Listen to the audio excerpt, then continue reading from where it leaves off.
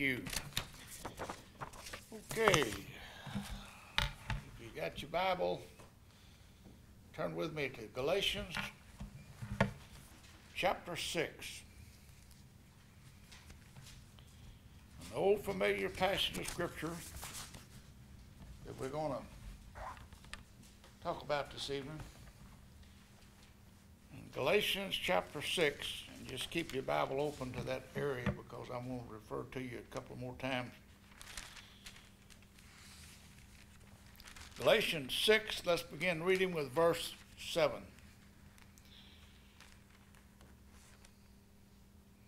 Galatians 6 and verse 7.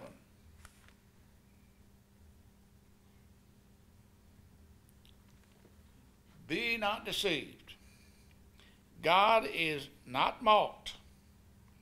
Whatsoever a man soweth, that shall he also reap. For he that soweth to his flesh shall of his flesh reap corruption. But he that soweth to the Spirit shall of the Spirit reap life everlasting. Let us not be weary in well-doing. For in due season we shall reap if we faint not. And finally, verse 10.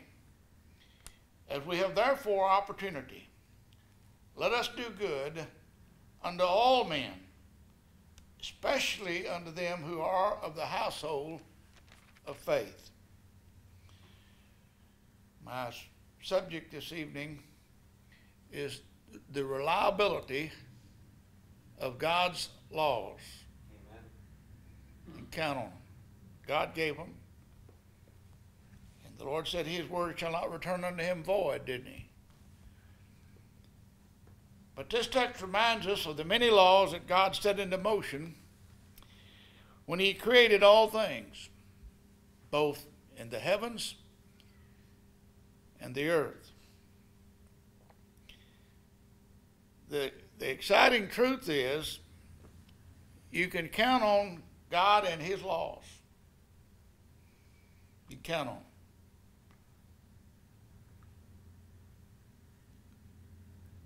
Matter of fact, I mentioned first of all the law of gravity. God set it into motion. I take this pen, I can drop it and it's going straight down. The law of gravity dictates that, does it not? 364 or 365 and 1/4 days and a smidgen a year, we can drop that and it's going to go straight down. That is on this earth. However, God also created outer space, didn't he? In fact, I mentioned Sunday about it, he calls the stars by name.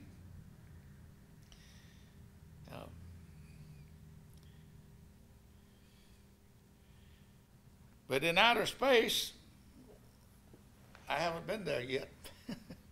But we see them on the cameras and what have you, where they move around and the weight doesn't seem to matter, does it? By the way, I saw on the news today where this next trip into outer space, NASA's sponsoring.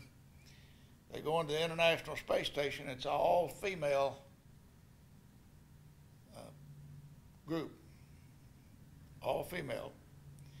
I think that was a total of 3, but that'll be the first time that women alone have ventured out that far. Well, but I'm glad it's them going, not me. When I take my flight into space, it's going to be with the best pilot on earth. Amen.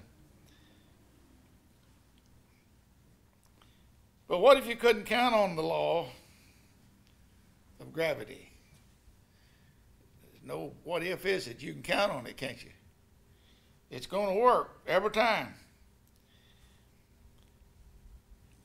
Man's laws can be twisted, technicalities or whatever, but God's law is absolute. I was listening to a bit of the news today, and if you hadn't seen it, you probably see it. I saw it on Facebook a little while ago, and I pulled it up and read more about it on the regular news. But the Supreme Court has been in session today. The 9 justices, they're called. They've been to talk about a man by the name of Curtis Flowers. 1996, he walked into Tardy Furniture Store and killed 4 people. They've tried him 6 times since 1996. He's on death row right now with 4 sentences, 4 people that he murdered. But he's called for a new sentence, and apparently they've awarded it to them because of the prosecuting attorney actions, that he excluded blacks from the jury. Clarence Thomas you see the bit of news today, has been on the Supreme Court since Ronald Reagan put him there several years ago now. But Clarence Thomas asked a question today, and they just threw him back. It's the first question he's asking. They hear all kinds of questions about man's law and so forth, and several different things they're given to consider. But Clarence Thomas hadn't asked a question in 3 years. 2016 was the last time he asked a question. Previous to that, he has a 10-year record from 2006 till 2016 of not asking a question. And they approached him about why that he didn't ask. He said, well, all these other 8 asked too many questions. But if you're trying my life for something that pertains to me, I want some questions to ask.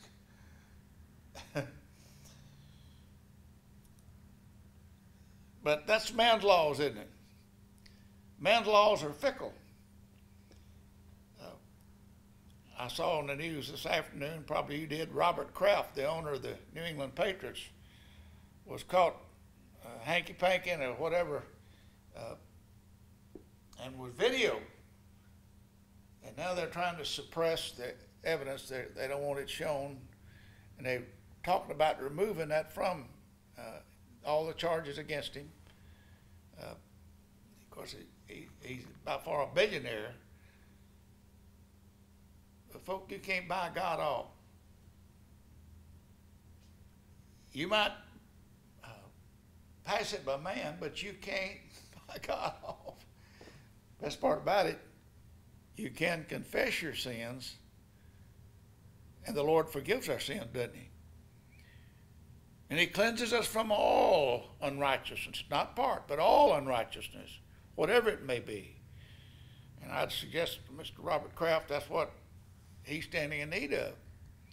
If indeed the facts be as the media has reported. And I don't trust the media, so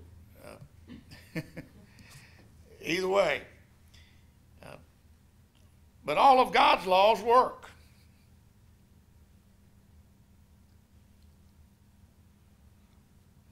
There's no way around it, is it? The Lord said, be not deceived. God not mocked.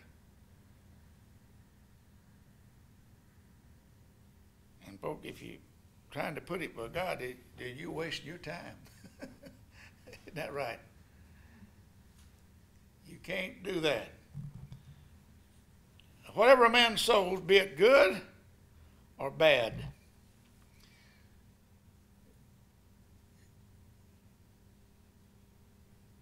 that's what a man's going to reap, isn't it? Some people sow wild oats and then hope for a crop failure.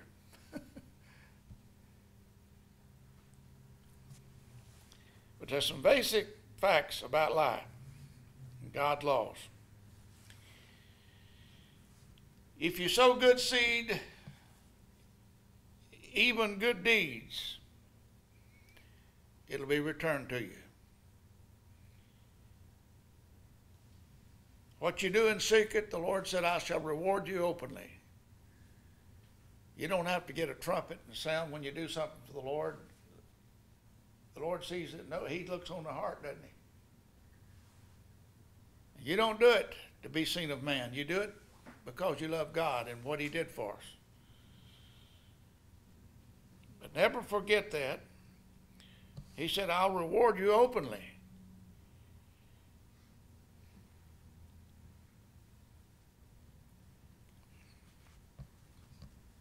First church I pastored up in Cushing, Texas, the pastor that preceded me was short-winded. He didn't talk very long. With all this church service they had during the week, they started at 10:30 Sunday school. At Sunday school and worship service, and you got to be out of there at 12. At least that's what they said. I was a little bit long-winded because I had some things I want to say. Somebody bought a clock secretly, placed it in the building. And I think everybody, nobody knew who bought the clock. Nobody. I said, folks, I've got a watch, and at that time I wore one all the time. I don't now. Everybody's got time on their phones. But I was hoping that I was going to reward this, ever who it was, openly, but then I found out there was a little lady that came to church by herself. Her husband never came, and he was the guy that was upset because she wasn't getting his lunch ready for him, like he had ordered it in. So we assumed that he was the one that did it secretly. I was going to reward him openly myself, but I never did solve that riddle. But folks, we need to brighten up someone else's day, and your day will be brighter. You know that? You need to sing songs of joy, and your hearts will rejoice. If anybody's got anything to be happy about, it's over and over and over again, the Lord wants us to come to Him. And understand who He is. The Lord's not a respecter of persons, is He?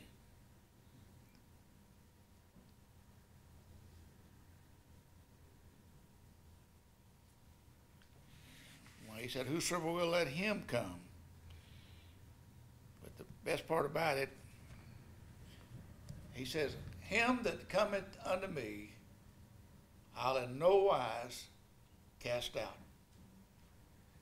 So I say He's never turned the first person away that came to Him for salvation. Amen. Folks, that's, the Lord's word is irrevocable.